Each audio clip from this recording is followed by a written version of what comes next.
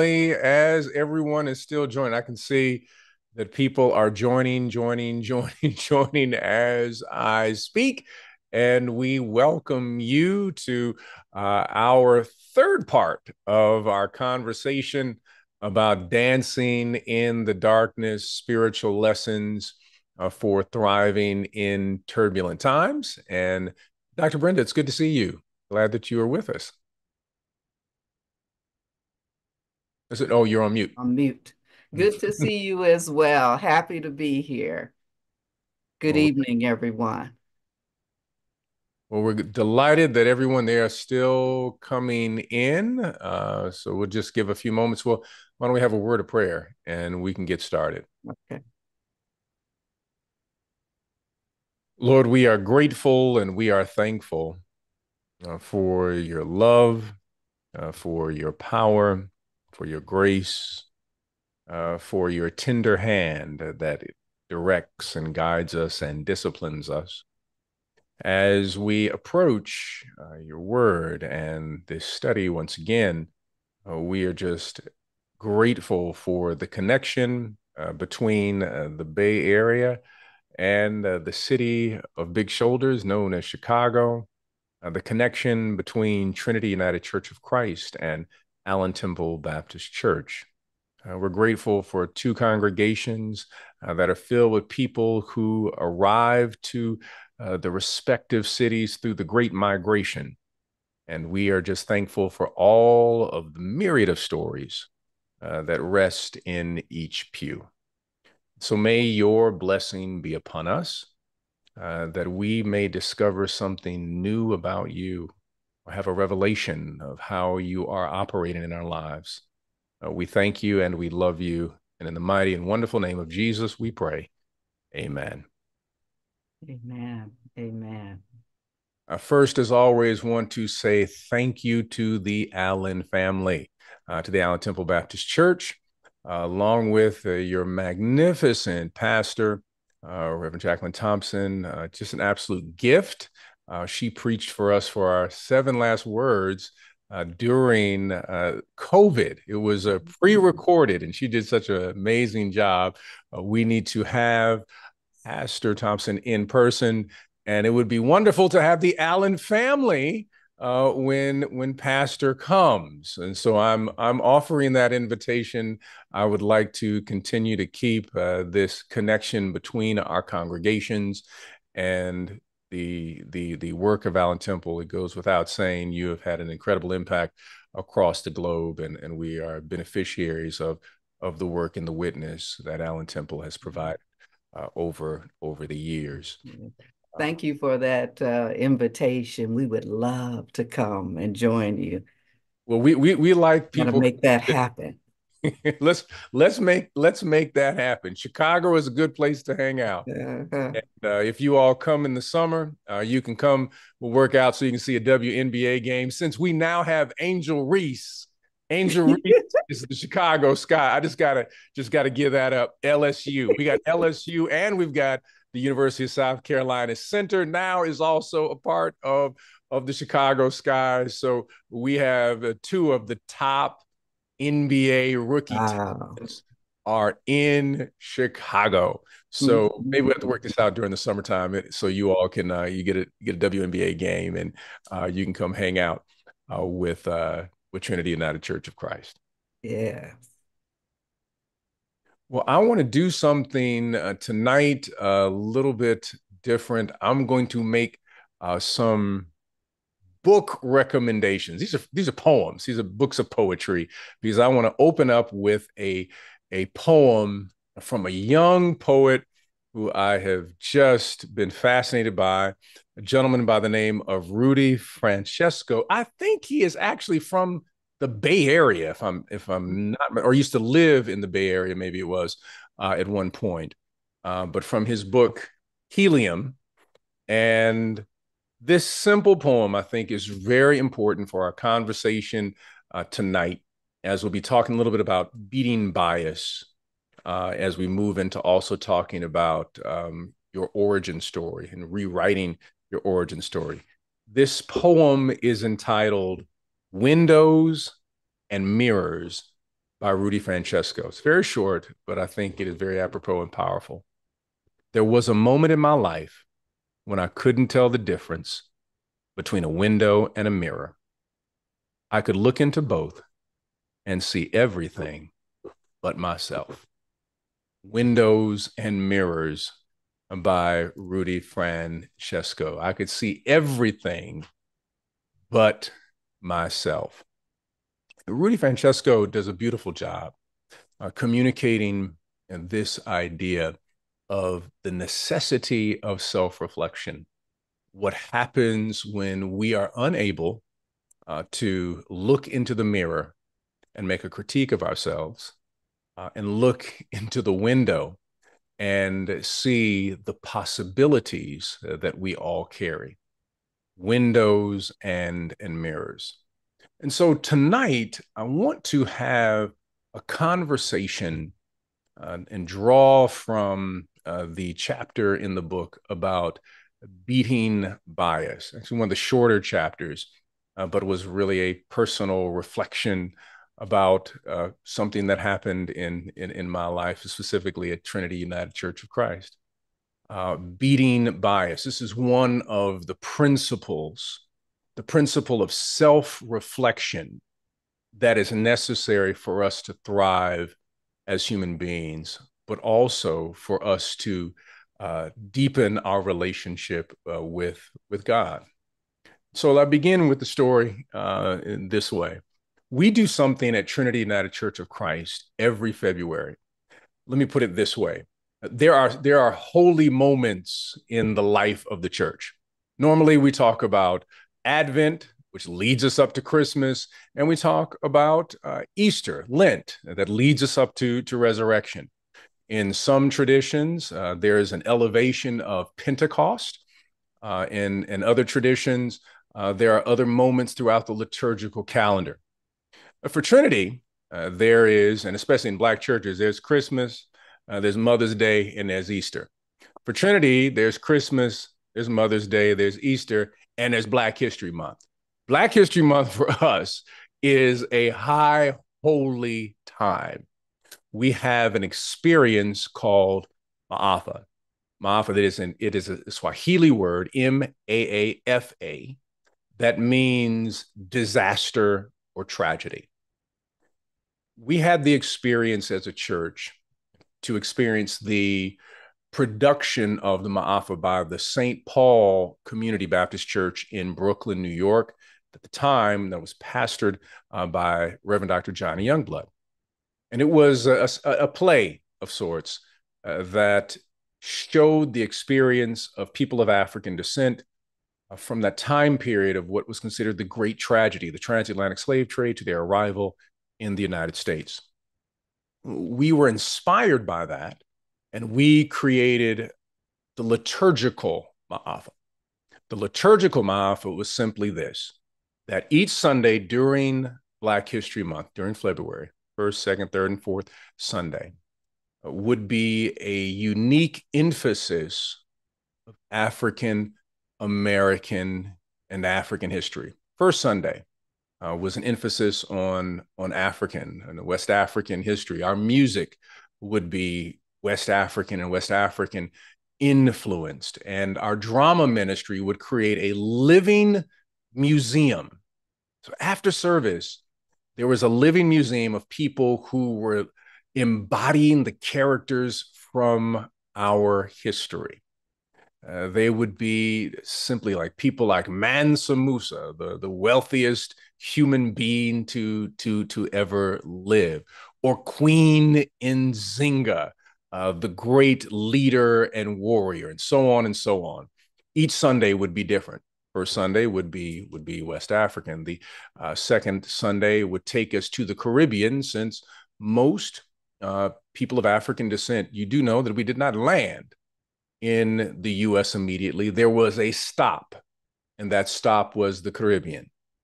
So the second Sunday, we might be in Cuba or Puerto Rico or Haiti, and guess what? The liturgy would shift and the music would shift on those Sundays. So if we were in Cuba, guess what?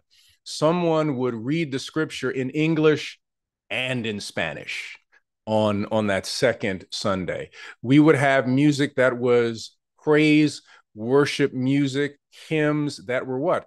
They were Afro-Cuban in origin, or it was Creole French if we were focusing on characters and the history of Haiti and Toussaint Louverture and all of that.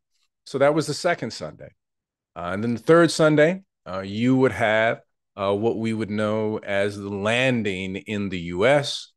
And many times we'd love to land in Louisiana, just so that we could, the focus of the music would be jazz. So we would focus in on that. And then we would deal with the American experience. And then the fourth Sunday, Great Migration, where we are then moving toward Chicago. And so over the years, we mixed it up in a variety of different ways. And one particular year, we wanted to elevate uh, people of African descent who broke barriers in terms of sports. Was one of the years that we wanted to focus in on that. And we have a worship team that puts together and assists in worship. It's a team of men and women, young and those who are elders, and people who are in music, who are dance, just all different people that are in our media team, the people who are behind the camera, who are doing the live stream. You have all these wonderful different voices who can give you from different perspectives. For whatever reason, this particular time, the person who was leading the worship team, Chaplain Janae, at the time was not with us at that time, and then several of the other sisters who were also present were not there for whatever reason, and there we were. The committee was now all male. The committee was now all male, and we were excited about lifting up certain athletic figures. And of course, the committee was all male sitting there, and we were excited about people we were excited about. One person's like, oh man, we got to have Muhammad Ali on the cover of the bulletin. And then, someone else is mentioning Joe Louis. And then someone's talking about Jack Johnson. There was just all these people just lifting up, and they're mostly male figures. And so the bulletin was printed again because the full committee was not there. And then Sunday came along, and we had a good worship service. And then the next week, the worship team goes through worship to talk about what happened, what worked, any things that we need to improve on. The computer was down, or the sound wasn't right, whatever it may be. And the whole committee was there, and it was Chaplain Janae Colvin who said, "Yeah, worship was good. The only problem I had is when I looked at the bulletin. And I saw nothing but brothers." I said, "We didn't see the WNBA. They're the ones who stood up in reference to Black Lives Matter, not the NBA. It was the WNBA was the first to get on board." And at that moment, I realized what had happened in that particular moment when you had all men on the committee at that moment. Then we ended up, because we were looking through a window and a mirror, and we could see everything but ourselves. We had a particular challenge at that moment, that we missed out on all of these sisters who should have been presented in the bulletin. And so the next week we changed that, and then featured all these incredible sisters who'd broke barriers athletically, from the Althea Gibsons to the Williams sisters, to Flo Jo, to the WNBA, so on and so on and so on. And then people who were behind the scenes, people who had been negotiating contracts, and who had started businesses, and who were agents, and all of these things. But it began because we had in the room people who were willing to say that our voices were not represented. And that was an important moment to understand. And it helped me understand the idea of beating bias is also connected to this idea of liberation and listening. To know that it is not possible, no matter how well read someone is, no matter how many places that you have traveled, that as human beings, we see through a glass darkly. As human beings, we only see a portion of. And that is the beauty of ensuring that you have a mosaic of people who are building and developing when it comes to any type of work. And if we are in this present moment in America, we have a pushback. Pushback. You hear all of this stuff about DEI. DEI has become the new N word for some people, of saying essentially that as one conservative, as I'll put it that way, said, oh, it doesn't mean you earned it. But yet, you have a push in America where you have individuals and organizations that are so fearful for the expansion and the inclusion and seeing the full picture of American history. The number one book being written off of book lists for students in America is Maya Angelou's I Know Why the Cage Bird Sings. The number one book. Number two is Toni Morrison. Toni Morrison's The Bluest Eye. The fear of, of seeing the full expanse. The fear of knowing all of American history. The fear of knowing that you are not the center of the universe. The fear. And so, if we are to see a transformative moment happen in our community, and in the words of W.E.B. Du Bois, the yet to be United States of America, we have to beat bias. We have to have liberation listening and recognize that we do not have all of the answers. Let me give another story that may resonate with some of you. There is the wonderful and amazing story of the Montgomery Improvement Association, better known as the Montgomery Bus Boycott. If I may give two pieces of history to connect this story, I'm sorry, I'm a preacher, and so I traffic in stories. So let me tell you a story first about a gentleman by the name of Vernon Johns, who was born in Lynchburg, Virginia. Vernon Johns only went to school 3 to 4 months of the year. And many people who are on this webinar know that people of African descent, especially in the 20s, 30s, and 40s, there was no expectation that you would move beyond what was called the 7th or 8th grade. Your job was to pick cotton if you were in the South. And to be able to move beyond that was in itself a miracle of resistance and resilience.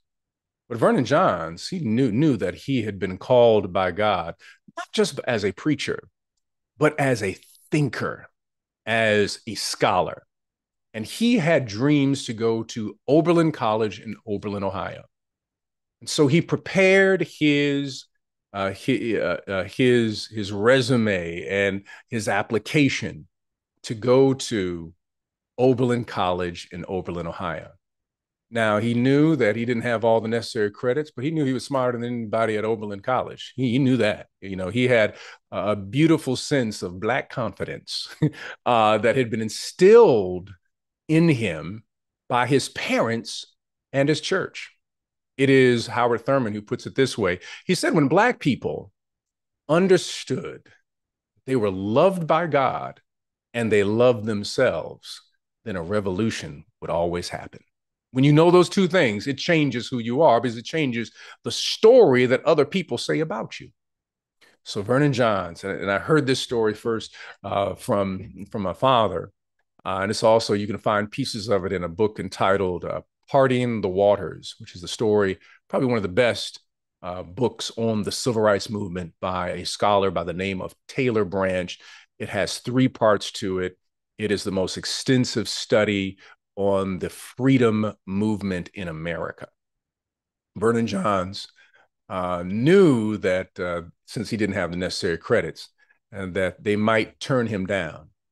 They may deny him, but he said, you know what, they're going to deny me to my face. So he mailed his application in, and then got on a train, making sure that he would arrive the same day his application arrived at Oberlin. He said, if they're going to deny me, they're going to deny me to my face. And so when he arrived on the campus of Oberlin, he went directly to the dean's office and said to the dean, he said, Dean, my name is Vernon Johns, and I am here to start my classes. This dean was overwhelmed because you got to understand, this is 1930s, I believe. Might have been the late 20s. And he's kind of shocked that here's this black boy from Lynchburg, Virginia, just showing up in his office. So he's moving papers around on his desk. And then he finds Vernon Johns' application and says, Vernon, I have your application here. We were planning to deny you because you don't have the credits to get into Oberlin. And then Vernon Johns, without skipping a beat, said, well, sir, do you want brains or do you want credits? I got all the brains, and I may not have the credits. And the dean was a little bit upset and annoyed that this black boy was talking to him in this manner. And he says, boy, you got to be able to read Greek fluently if you want to come to Oberlin College. And then Vernon Johns scanned the bookshelf, just like a bookshelf behind me, said, sir, is that a Greek book behind you? May I have it, please?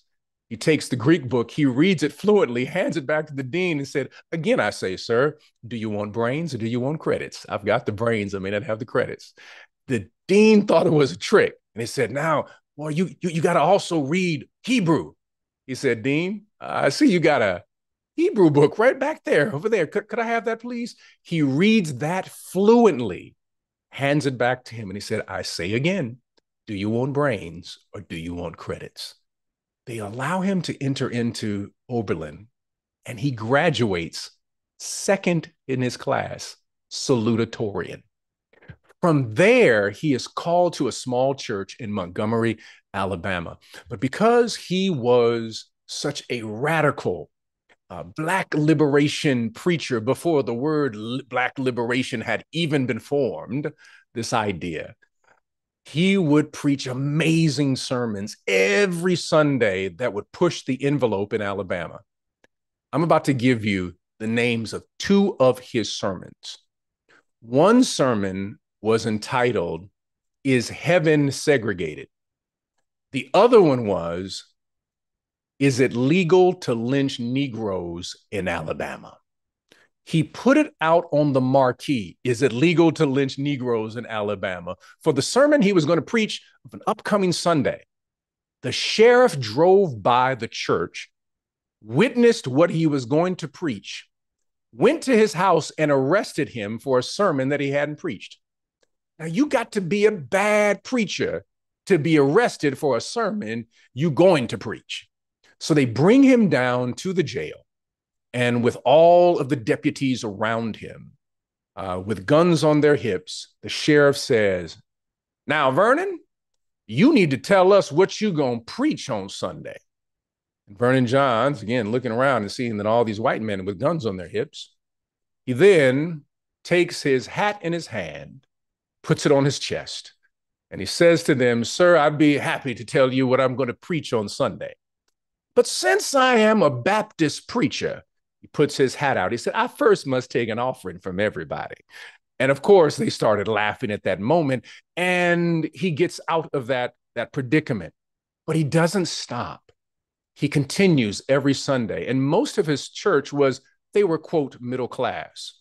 He stood one Sunday and told all of the bourgeois folk, he said, I say to all of you today, if you want to see a case of perpetual motion, have a Negro park his Cadillac on land that he owns. He was always critiquing the bourgeois class and saying we must own and operate and live differently so that we control all in our community. And I mean, he was just pushing the envelope consistently. So eventually, the deacons got rid of him. They said, we're just tired. You're too radical. We're putting you out. And so they pushed him out of the church. And the deacons had a meeting and said, never again will we have a radical preacher. Never again will we have anybody that will preach radical sermons. We want someone young and someone we can control. And then one of the preachers says, I know of a young man who just finished getting his PhD up in Boston. And they all voted at that moment and called Dr. Martin Luther King Jr. to be the pastor of Dexter Avenue Baptist Church. And so that then he becomes the precursor of what Dr. King would eventually do. Dr. King arrives in Montgomery, Alabama. Young man, 26, PhD, but yet he is in this space he'd never been, to this middle-class church that had had a previous minister who was this radical firebrand. And something happens not long after he had arrived. A woman by the name of Rosa Parks was arrested. Now, please understand this, that when Rosa Parks was arrested, she was not the first to be arrested in Montgomery, Alabama, for sitting on a bus. It was another woman by the name of Claudette Colvin, who was the one who sat down.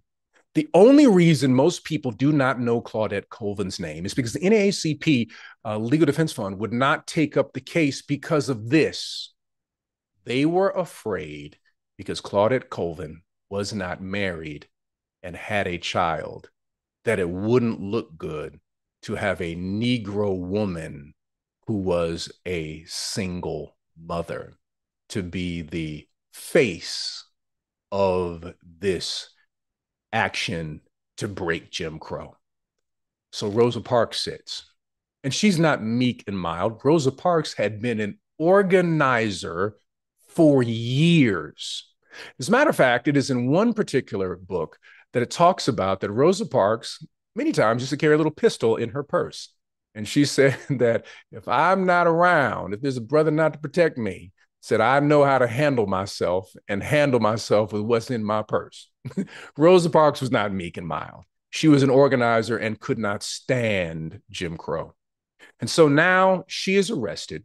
And there's a meeting, I believe it was at Holt Street Baptist Church, might have been the church at the time, where the leadership in AACP, the local organizers of the city at the time, and most of the men were in the front kind of arguing, and there was a group of sisters who were kind of sitting back, kind of looking at the men kind of cockeyed. And some of the men were saying, well, let's have have the NAACP to take this case. And another person was saying, well, let's just boycott for a day. They're just going back and forth arguing, about boycott for a day, give it to the NAACP. No one was talking about creating a major movement. They're really talking about turning it over to some other organization. Dr. King was just sitting there. He was just there in the meeting. He wasn't really weighing in whatsoever. He's brand new. He didn't know anybody. But in the back, group of sisters, a woman by the name of Joanne Robinson was in the back. Many people have never heard of Joanne Robinson. Joanne Robinson, who was a major organizer, she ran the Women's Political Council and taught at Alabama State University. All the men were arguing. Joanne Robinson got the rest of the sisters, says, come on, these brothers are going to be arguing all night. Let's get on out of here and go over to Alabama State and organize. We're going to start a movement. We're going to boycott until we get what we deserve. And so the women went over to Alabama State, and they were going to put together flyers to inform the entire Black community that we are going to boycott now until in Montgomery, Alabama, until dignity is restored to the people of this community. Every Negro can live in dignity. And they created flyers, and they were going to use a mimeograph machine to print 55,000 flyers and send them out to every Black family in Montgomery. Now, for those of you who know anything about a mimeograph machine, mimeograph machines, they don't function like copy machines. They don't function like anything like we have today. You have to crank those things out. And so they had cranked out a few thousand, but they were a long way from 55,000. But they had recruited paper boys to be their distributors of the flyers to say, we are boycotting the buses of Montgomery. They gave one group of flyers to a paper boy. The paper boy is on his way to deliver, and something happens. A gust of wind, just been the hand of God, blows the flyers all over the place. One of the flyers lands on the car of an individual who was a part of the White Citizens Council. That was supposed to be the respectable Ku Klux Klan, the respectable KKK. He gets the flyer and is shocked that Negroes would think that they could get out of their place and they would boycott in Montgomery. So he takes the flyer to the head of the White Citizens Council, who was also the publisher of the Montgomery newspaper. And he gives it to him, says to him, he said, look what these Negroes trying to do. They become uppity. We gotta let all the white people know that the Negroes are being uppity. We gotta put them in their place. So the publisher of the paper decides he's gonna let all the white people know, and he takes a full page ad and puts the flyer as the full page ad in the Montgomery newspaper, not realizing that he informs all of the white people. He informs every Black person in all of Montgomery at the same time. So Dr. King wakes up the next morning and finds out that he had not only been voted as head of the Montgomery Improvement Association, but now he is leading a boycott in the city because of Joanne Robinson and the women who organized at the Alabama State University. That is why we have what we know as the Montgomery bus boycott to today. The men were in the room, but it was the sisters who did the work and the organizing. And there wouldn't be a movement if it hadn't been for them. Sometimes we can look into a mirror and a window and see everything but ourselves. And so this is what it means when we talk about beating bias, that we have to learn how to listen and raise the question who's not in the room, whose voice is not being given. Who do we also need to consult?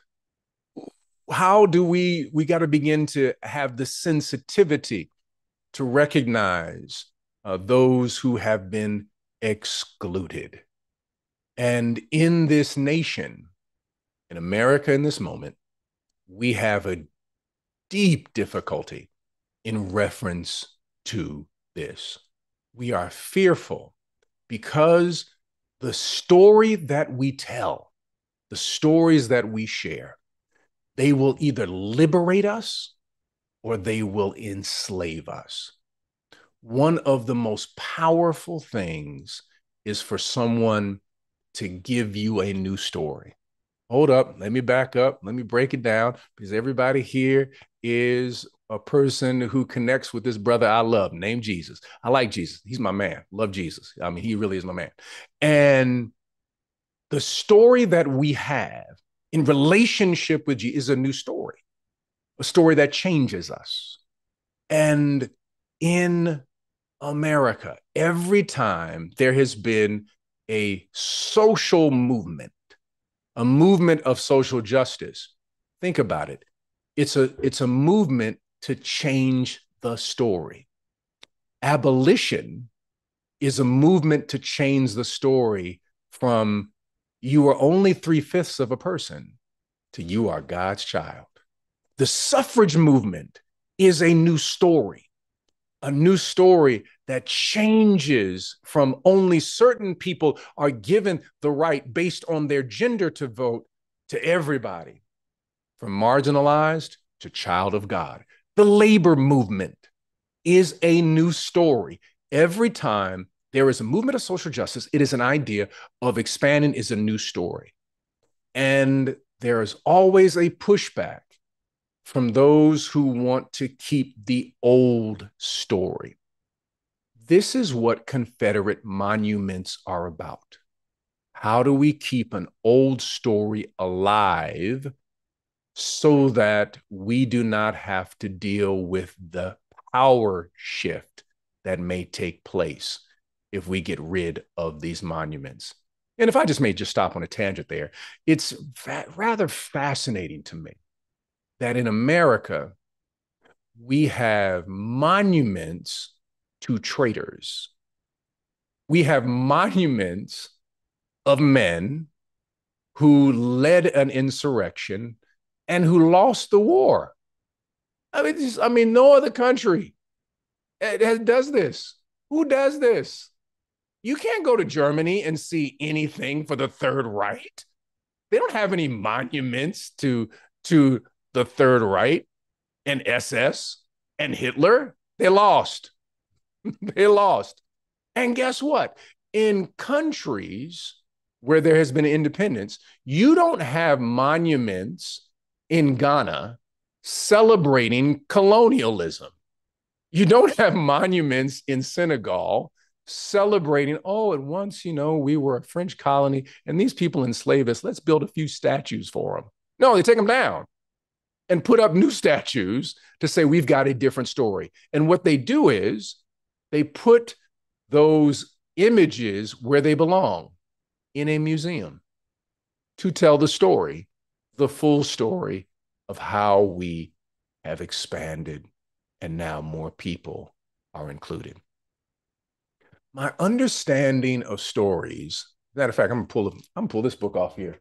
You'll probably see this one back here. There's one thing I've always loved. It's comic books ever since I was little. This particular comic book is called Bitter Root. It's a Black comic book. I love Black comic books. I go to Comic-Con. I'm even writing a comic book right now. And ever since I was young, and when I found out some of the origin, or what is called an origin story, of comics and comic writers, the origin story for every hero is you've got to find out that hero is usually on a journey. And when they discover whether it is their power or who they are, it changes who they are completely. If you're talking about the person, for people who may be more familiar with some things, if you're talking about a Black Panther, when he discovers and understands his true connection of who he is, and his lineage, and understands that lineage and comes to accept that lineage and take the responsibility of as a leader, he then becomes a powerful hero in the story. All your Marvel stories, they're all about someone who's a reluctant hero. They really don't know who they are. Like Iron Man, he's this arrogant guy at first, until he realizes who he's supposed to be, so on and so on. This particular comic book that I'm lifting up here, Bitter Root, good comic book, by the way, is the story of a Black family around the Harlem Renaissance. But this family fights demons. And guess what? These demons infect and possess people, and it manifests in racism. So in the comic book, racism is an actual demon, and this Black family is assigned specifically to get rid of the demons that cause racism. It's really fun. Fun reading. And then you have an Asian family. Their job is to do the same thing in terms of the certain way that racism plays out for Asian people and those indigenous people. It's really cool how they create this whole universe. But they understand this one simple idea, that when you understand and your story, a story can change the world. The right story can change the world. So there's a chapter in the book that talks about this idea of the origin story. And if I may take you through an origin story of one of the heroes of American democracy by the name of Martin Luther King Jr. Now, I'm a graduate of Morehouse, so, everybody at Morehouse has always been taught to revere and love Dr. King, but I want to give you his origin story. Just like you got to know the origin story of Superman. He's the only son of Krypton, and he's ends up becoming to Earth. And of course, he is adopted by a family and he becomes this hero. The origin story of Batman. That Batman, he's this wealthy guy, but his parents are killed when he's young, and he decides that he is going to fight against the forces that are destructive, but he never will carry a gun because his parents were killed by a gun. These origin story. Oh, the origin story of Spider-Man. Spider-Man bit by a radioactive spider, but he doesn't do anything with his powers until the death of his uncle. And his uncle tells him, with great power comes great responsibility. And he has to understand that you've got to use your powers for good, son. And and so all of these stories are incredibly important. Let me tell you the origin story of another hero. And there are heroes and sheroes all around us all the time. And if we are willing to accept the stories and the story and the larger story that God has given us. So let me tell you the story about Dr. King in a way you've never heard it before. Let us go to Sweet Auburn, Auburn Avenue in Atlanta, Georgia. One of the Black Wall Streets in America. There was not one Black Wall Street in Tulsa, Oklahoma. They were all across the South, the places that were controlled and owned and operated by people of African descent. This one space known as Sweet Auburn was a place that was controlled by people of African descent, where we didn't just survive, we also flourished. Imagine Dr. King coming out of his house on Auburn Avenue. He comes from a middle class home and a middle class house. And every house on one side of the street, one would consider to be middle class on one side of the street. But across the street, what you would call shotgun homes, the homes of people who were domestics, the homes of people who just delivered coal to people's homes. Those who were the working poor lived across the street, but on one side of the street, doctors, lawyers, and preachers and professors. On the other side of the street, people who were unemployed and domestic workers who were struggling to make ends meet. They all lived in the same community. So one side, middle class, the other side, he saw people who were struggling. Dr. King then turns left. He's walking toward his father's church, Ebenezer Baptist Church. Before he can get to Ebenezer Baptist Church, he passes by the Harbrooks Funeral Home. The Harbrooks Funeral Home in the 1930s and 20s and 30s was the only funeral home in Georgia owned and operated by a Black. So here is Dr. King. He sees a model of economic excellence in a woman who is breaking the glass ceiling as he's walking to his father's church. He's already stepped out of his home. Across the street, he sees the need of those who are in trouble and challenged and marginalized economically. But then when he turns left and begins to walk up Sweet Auburn, Auburn Avenue, he then sees a woman who is breaking the ceiling. But it doesn't stop there. The next building he passes by is WERD, Word Radio, a Black-owned radio station that is broadcasting people like his father and other ministers, but also is the radio station that is sharing about the great work of people of African descent all across the nation. On that radio station, he heard about A. Philip Randolph. On that radio station, he heard about Pullman Porters. On that radio station, he heard the words of W.E.B. Du Bois on that radio station and how important it was for Black people to organize. On that radio station, he heard someone say, "Up, you mighty race," Marcus Garvey. On that radio station, owned and operated by a Black person, by Black people, on his way to his father's church, by the way. He passed by a funeral home owned by a sister, passed by a radio station. In other words, Black communications, Black media owned. But next to the Black media station There is a newspaper, the Atlanta Daily World, the only Black-owned daily newspaper in the United States. Now, many people talk about the Chicago Defender. It was a tremendous paper, but it was a weekly. The Atlanta Daily World was published every single day and gave you information on all the lynching throughout the South.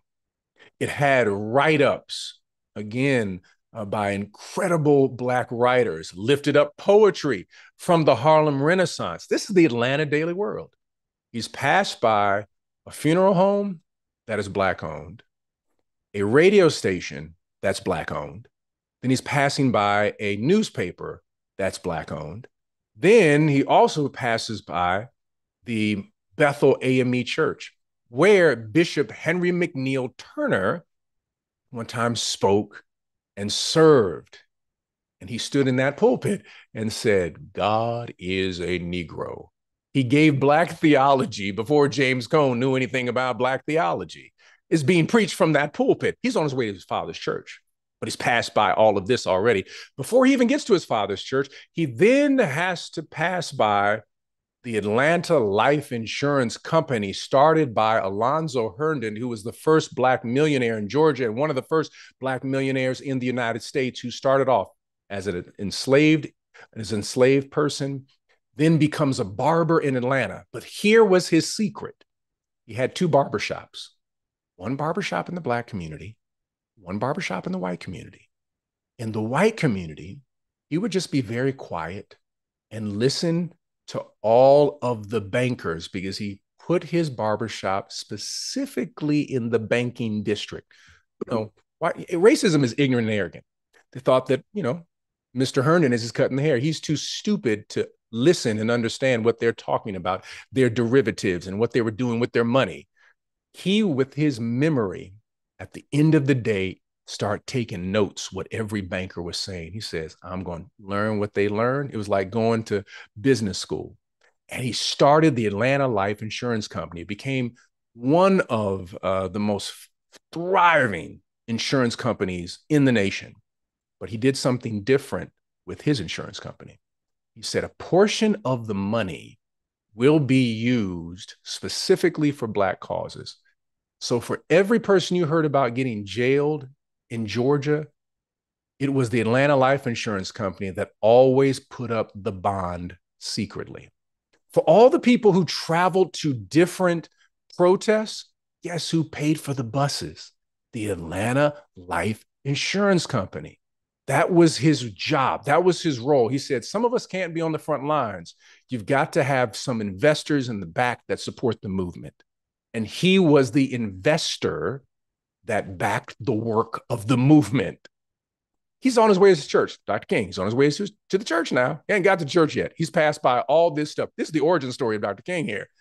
And then he stops by Wheat Street Baptist Church. Oh, I love this portion of the story, y'all. I got to tell you this.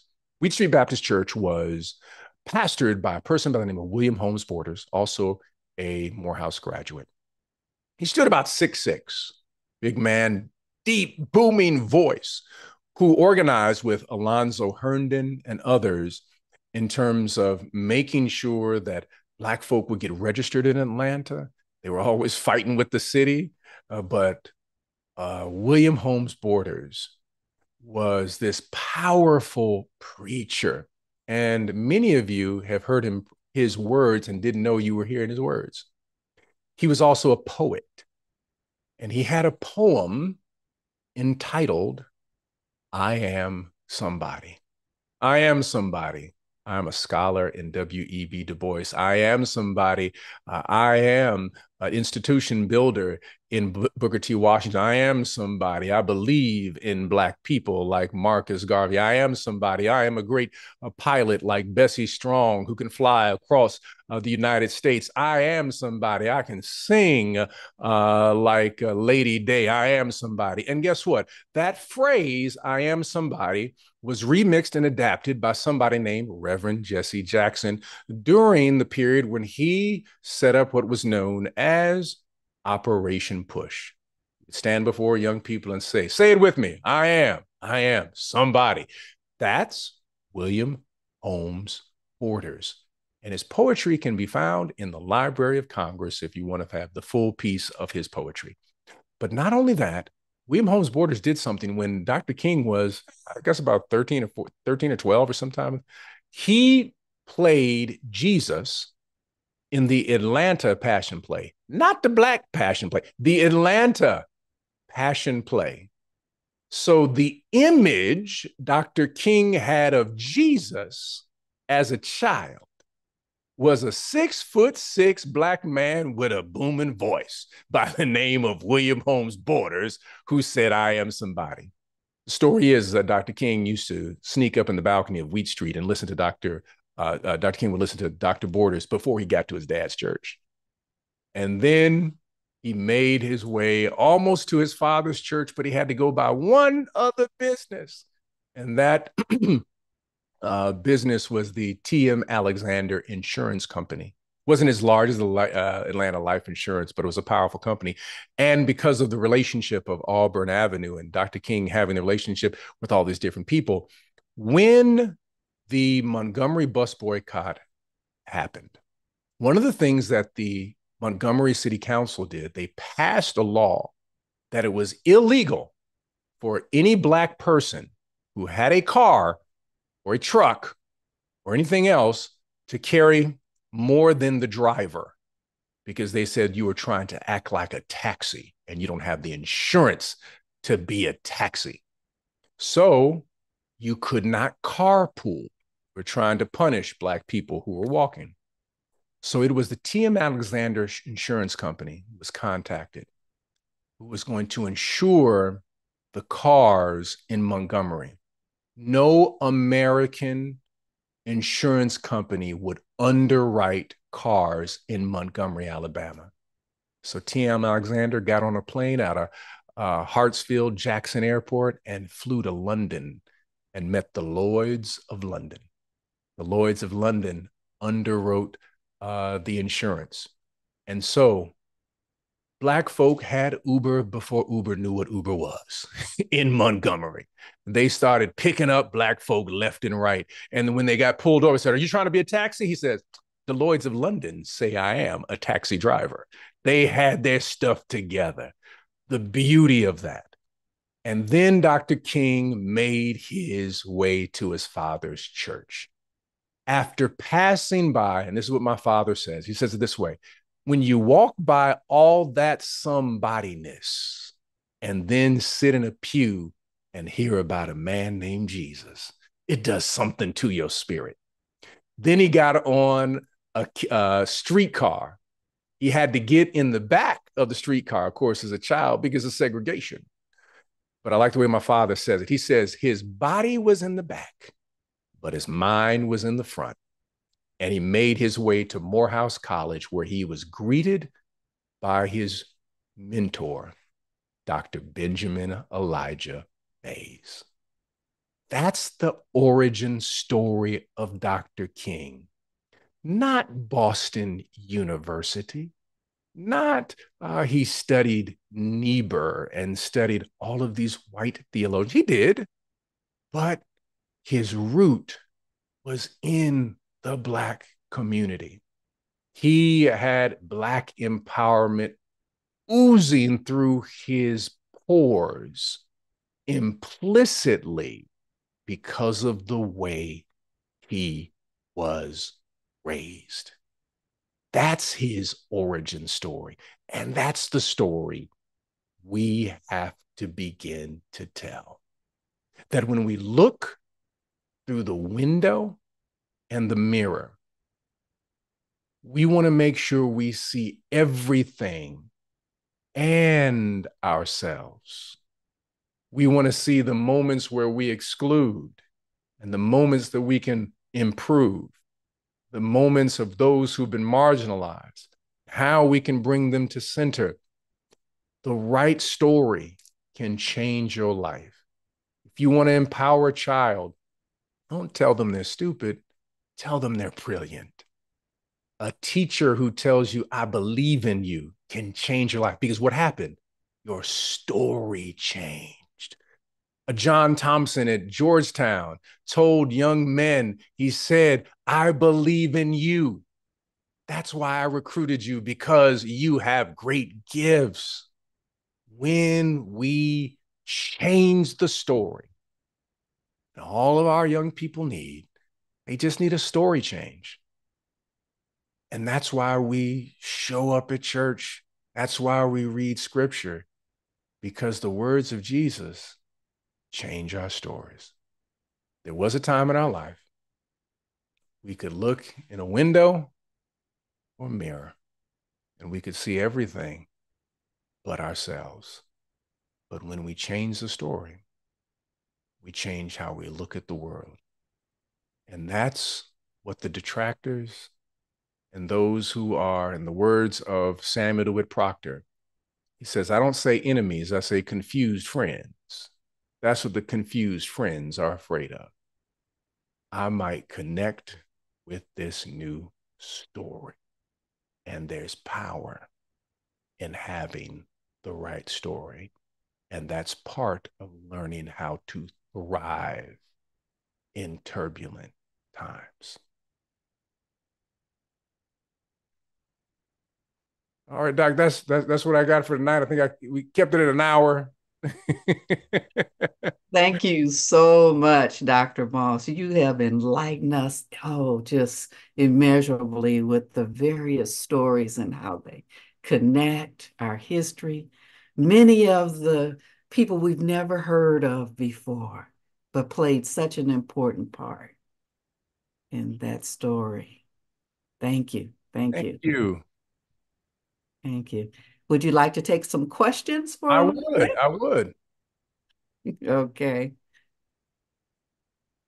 Anyone is free to ask the question right now. Just enter your question in the chat box. Dr. Brendan here from Chicago. Thank you.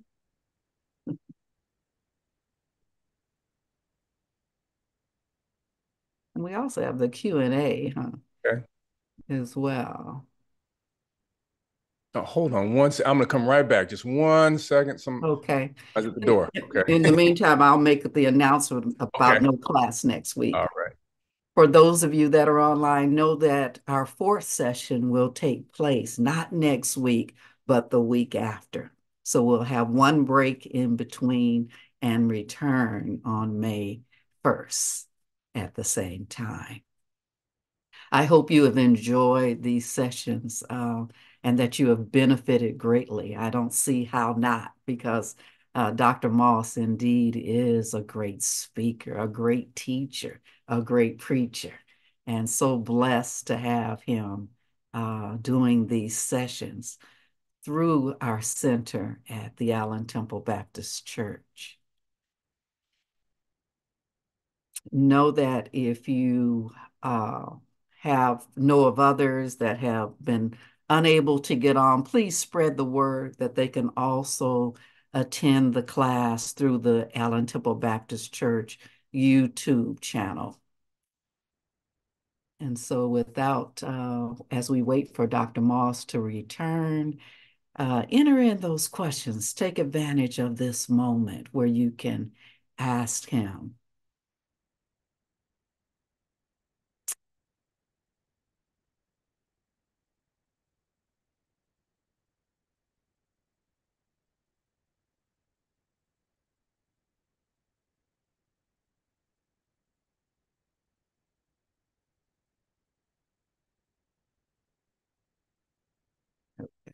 All righty. I'm sorry. Okay.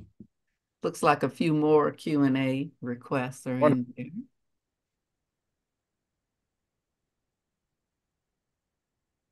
do we have here? I'd say we have one from Michelle. As an avid reader, I'm concerned about banning of books. What should we as people of faith be doing to counter the banning of books, especially our books? Oh, wow. This is a wonderful question. And thank you for that, Sister McGee. I think one of the key pieces for us to be involved in is involved in our child's education, our children's education, number one, and the curriculum and supporting our libraries. What is happening that has not happened before is people they've realized, and I say realize I'm talking about those forces on the right. Instead of doing things on a federal level, they found an easy entryway is through school boards. You will notice that where the books are being banned are places where there are 90 to 95% white, 95 to 90% white school districts, number one. I'm not saying we don't need to be concerned about that, but they found an easy entryway. The next step is then county and state. So we have to be involved in the policy making on the state, the county, and local level. We have to be involved state, county, local level. And finally, we have to be defenders and supporters of the library system. Let me say it again. We have to be defenders and supporters to ensure that there is no legislation that threatens, removes, harms any librarian simply because there's a book that's there. That's really what's happening now, where they are threatening librarians because they're offering books that they then claim is inappropriate. There's a simple solution to that. If you think something's inappropriate, this is what you do. One, you don't have a child read it. But here's another thing. There is a sheet that schools have always had for years. When I was in school, when y'all were in school, said, I don't want my child to read X, Y, and Z because we as parents don't feel it's appropriate. Well, guess what? Then the school gets it and the librarian gets it, but you don't remove a book for everybody. I want my children to read I Know Why the Cage Bird Sings. Just because you don't, that's on you. But don't remove it from the library. Librarians are some of the best advocates for young people learning to read and developing and finding books that are age appropriate for young people. And the pathway they are taking is through a fascist way instead of a manner in which that is appropriate and makes allowances for people who may not feel a certain book because of their faith, because of their tradition, because of their culture. That's been happening in America for years. There's always been allowances, always been allowances. So we can't have policies that are passed. So great question, Sister McGee. Thank you so much for that question. Dr. Benita Kitt, is there any way we can continue again this conversation beyond? Well, we can talk about that. Thank you. That's so very kind. I've been really enjoying this conversation, and I would be delighted. To have the conversation. Excuse me. The next question here is: where would you advise us to look to teach ourselves and our children our origin story? Oh, absolutely. Thank you. One, I think that if every Black household, you should have something called a bookshelf. With that bookshelf, you should have, if you have small children, you should purchase books that are age appropriate for small children. One of the resources is your library. Another great resource is the Children's Defense Fund for books that are for small children, for children that are in the 6th, 7th, and 8th grade, for their development. For high school children, they give you recommendations of books that they use in their Freedom School program.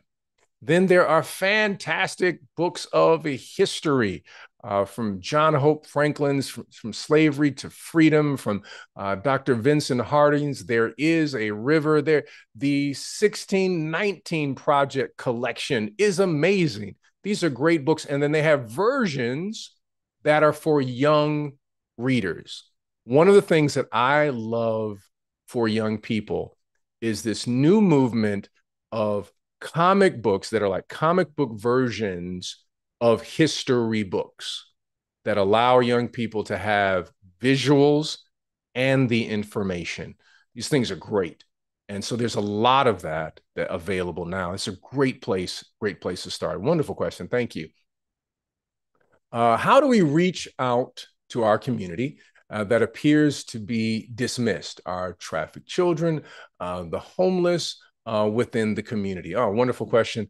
I think one of the things is that uh, if your church has a ministry that focuses on those who are unhoused, there are a variety of ministries in every city. There are a variety of organizations in every city that focused on what you just mentioned, Dr. Kit, that being those who are trafficked, those who are homeless, to involve yourself in those organizations, partner with those organizations, get on the newsletter for those organizations so you can know about the policies, the movements, things that are happening along those lines is a great place to start. All right.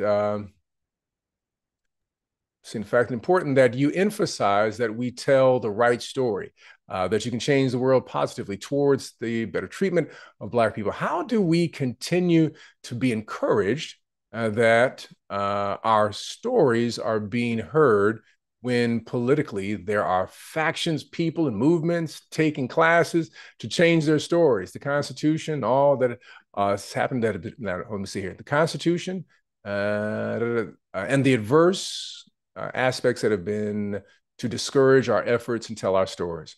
Well, here's the thing.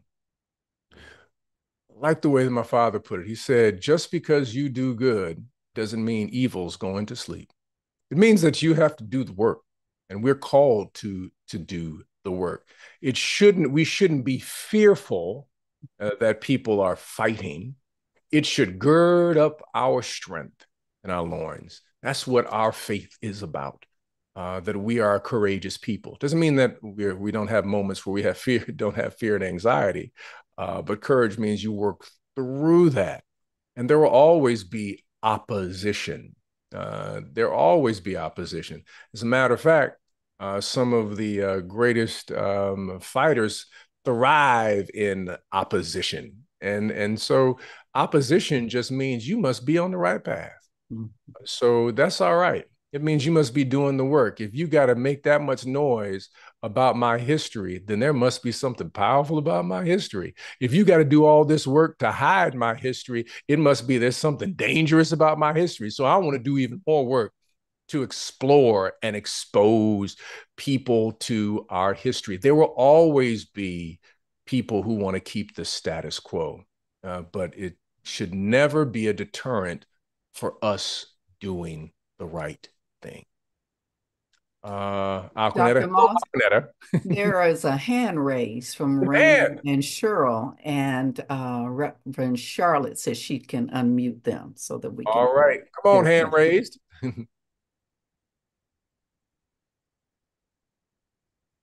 Unmute yourself, Raymond and Raymond. Cheryl.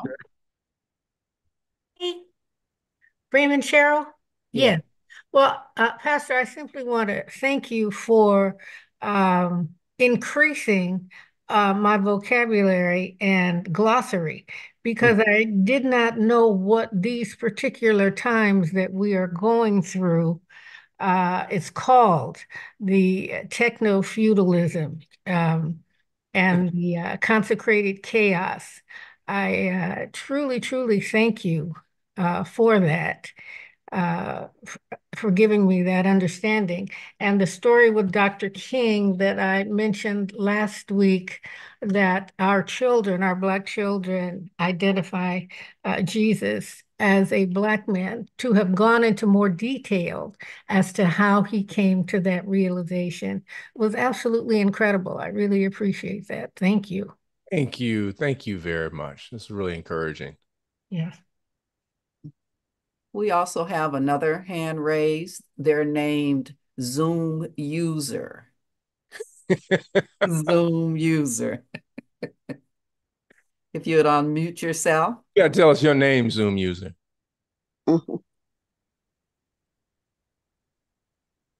Are you there? We can't seem to hear you. We And see I you know that you know unmuted now. yourself. Look at the bottom of your screen. If it says Zoom user, that is you. Hello. Hello. Okay. Your question? Hey, Red Mouse. This is Rosie. Hey, Miss Rosie. Rosie is a volunteer for our media ministry. I am enjoying it. Do you have a specific You have a question question, or Miss Rosie? comment? No, I see him in church Sunday.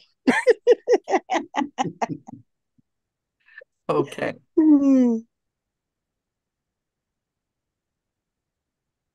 Okay, let's see if we have other questions in the Q&A.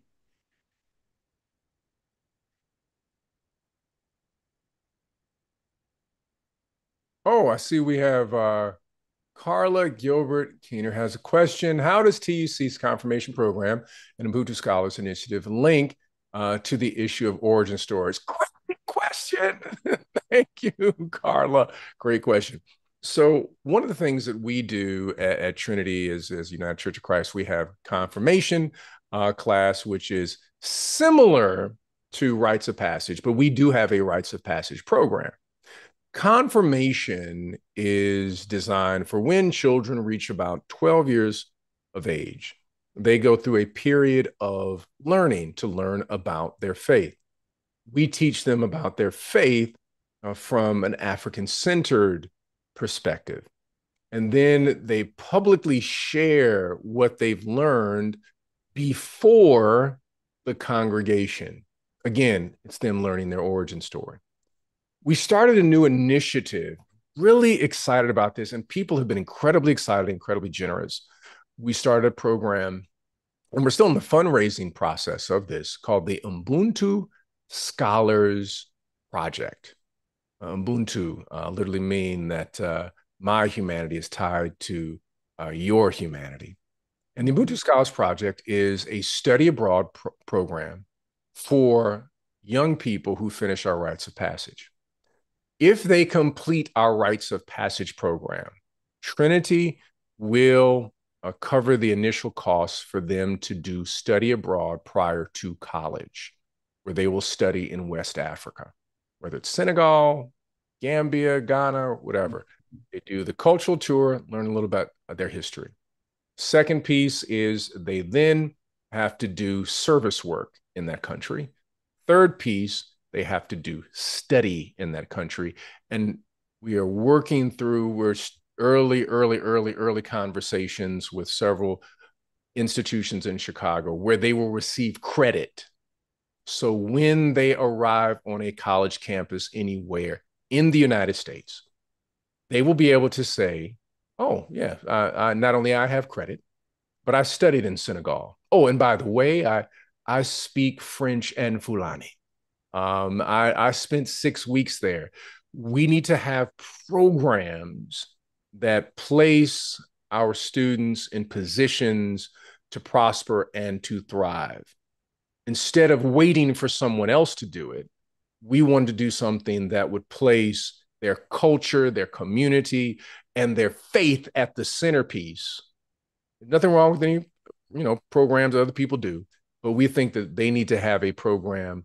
Let me put it this way. We want to have a Wakanda style program so that Wakanda is centralized and central for their growth and for their development.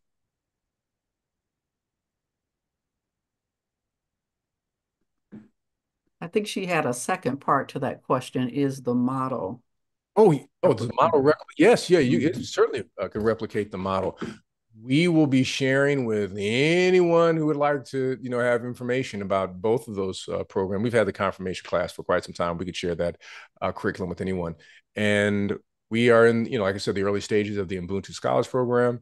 And I'm glad you raised that question because we do need to make sure that we are documenting everything in terms of something that's can be shared and more in a book form or pamphlet or a presentation form, because our hope is other churches will do the same thing. And this is a long dream, but then you got the Ubuntu scholars at Allen Temple, whatever name you choose, and some at Concord Church in New York, and some at Ebenezer, and you got all these scholars all over the place. And can you imagine? You got 200-300 students in West Africa studying, and they building relationships early on before they go to college. And then they go to college and they all have this common program that they were a part of. That's how we build leaders for a new generation.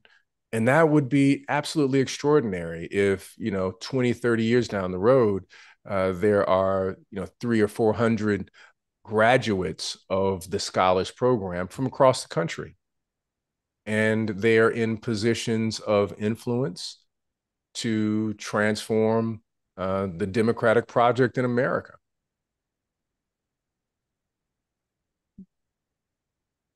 And I believe the last question has to do as to when the class will end. So yes, we will not have class next week. We will have completed 3 weeks. And so our fourth and last session will be on Wednesday, May 1st.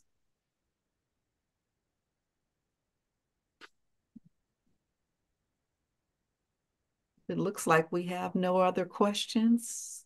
I think that covers it. Yeah. Yeah. We appreciate you so much. I appreciate. I gotta give you the book. I said I promised I would make the book recommendation, so I'm gonna give you the books real quick for everybody. Okay. All right. That first one was Helium. I said these are poetry books. These are all poetry books. Okay. You'll enjoy that. Helium by Rudy Francesco. Great book. All right. I got.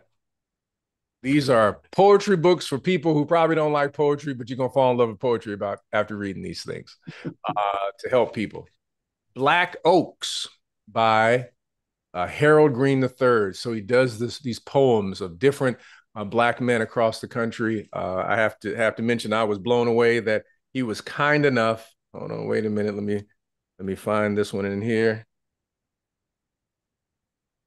To put a poem in here for a brother named Otis Moss, and they have pictures of each particular person he's writing a poem about. It's a pretty good book. Local poet. He's really great. Poetry Unbound, 50 Poems to Open Your World is actually part of a podcast. It's like one of my favorite. It's a collection from around the world. And the person who is the author, Patrick Otuma, he's a theologian, and he taught these poems are almost like prayers. They're really phenomenal.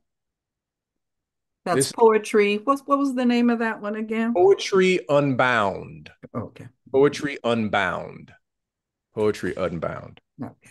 This is a standard one. This is just great. African American poetry, 250 years of struggle and song, edited by Kevin Young. This is the Library of America. This gives you everything from the 18th century all the way to today.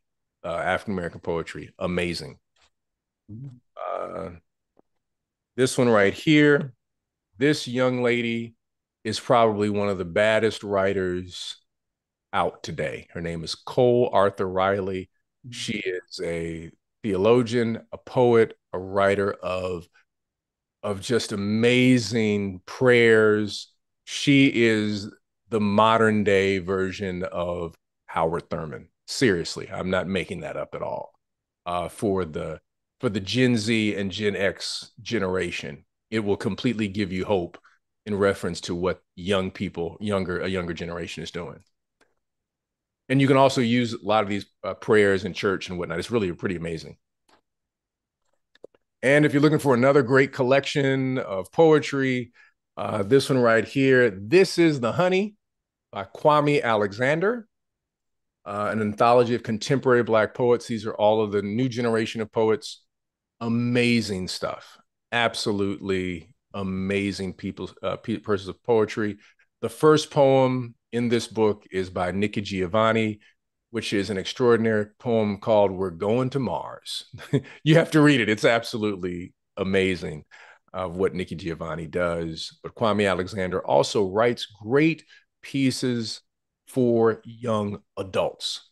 So if you're looking for something, you have a young person who is 13, 14, 15, maybe, in around that age, who said, I'm not quite sure. I don't like reading.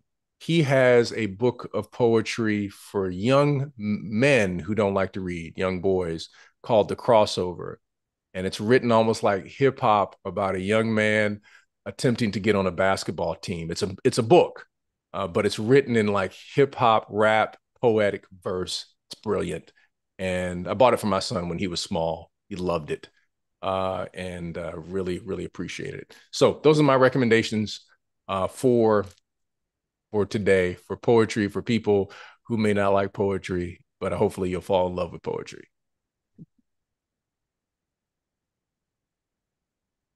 Okay, if nothing else, we'll say good night and we'll see you once again on May 1st, same time.